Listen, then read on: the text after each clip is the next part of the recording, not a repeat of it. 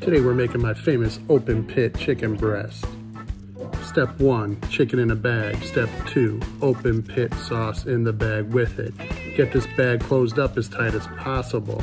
Mush it all around, get that sauce all over, and then you're gonna marinate it for at least an hour to up to overnight. Then we're gonna fire up that grill with some Jealous Devil lump charcoal, burns great.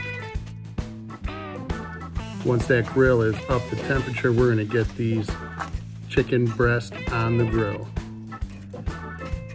Every so often, we're gonna come out there, give a flip, and another sauce.